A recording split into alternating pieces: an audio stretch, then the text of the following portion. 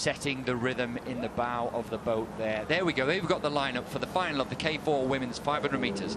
Great Britain in the blue boat in 1, Hungary in 2, Spain in 3, New Zealand in 4, Poland in 5, Germany in 6, Australia in 7, Mexico go in 8, and Canada in 9.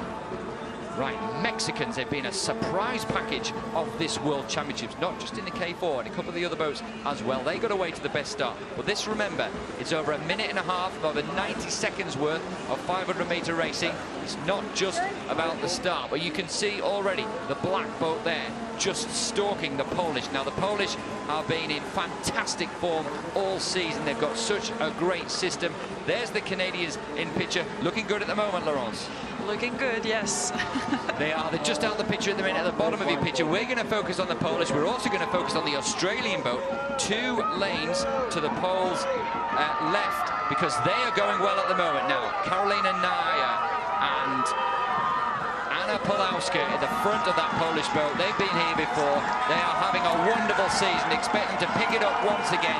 It's up to the Australians to try and hang with them. The New Zealanders to stay in there as well. The Germans, as I said, will come strong. They're in picture in the black boat right now. They'll look to push to get on the medals. Looks like Hungary's going to miss out this time round. It's got to be the Poles.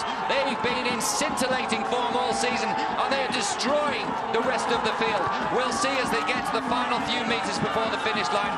Almost a boat length on the Australians, who are having a belter of a race, and right next to them, the Mexicans. But Naya, Pulowska, Kakol and Puto, they have been imperious all season. That is a huge margin between them, the Australians, and goodness me, the Mexicans look like they may have snuck the bronze medal.